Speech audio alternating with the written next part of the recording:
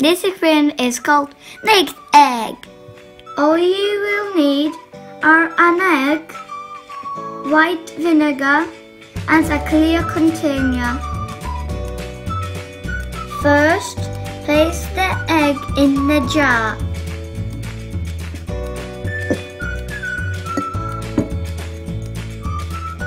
Cool completely with vinegar.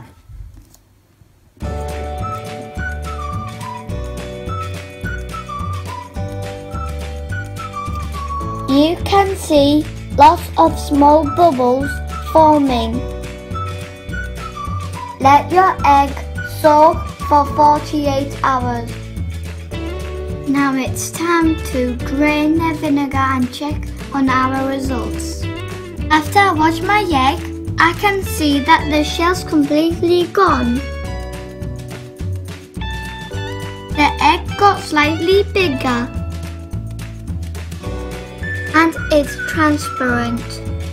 But be careful because there's still runny raw egg inside.